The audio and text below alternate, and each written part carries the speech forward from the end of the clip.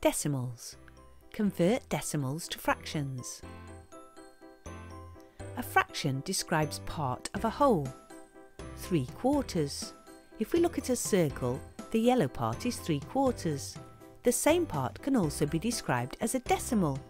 0.75. It's 75 parts out of 100. If the whole circle was 100, then the yellow section is 0, 25, 50, 75. 75 parts out of 100. A decimal is a fraction with a denominator of base 10. 0.5 is 5/10. As a fraction, that is 5 over 10. 0.06 is 6/100.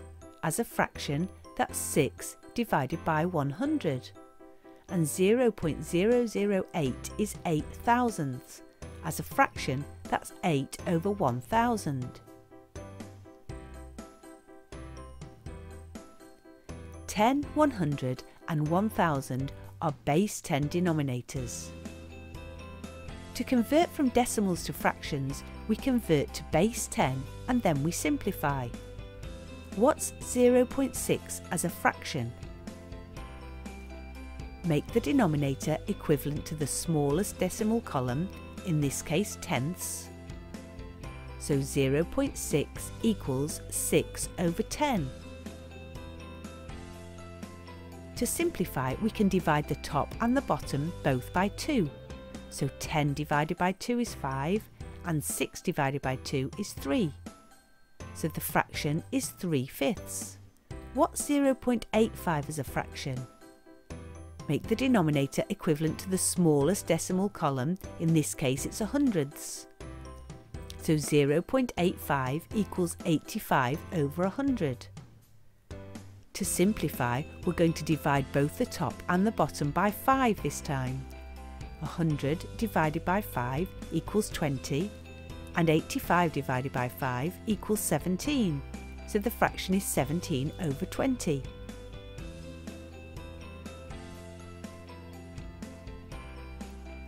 Sometimes you may end up with a mixed fraction.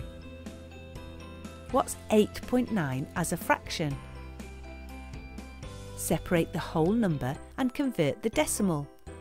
So we have 8 and 0.9.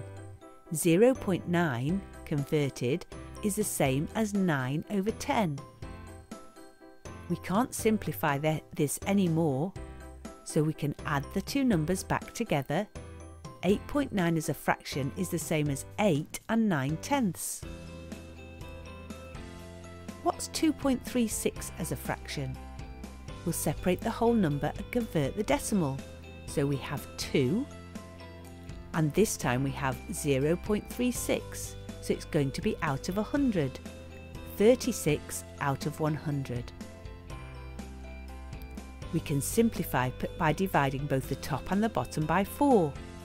So 100 divided by 4 is 25, and 36 divided by 4 is 9. Now we can put the two numbers back together. So 2.36 is the same as 2 and 9 over 25.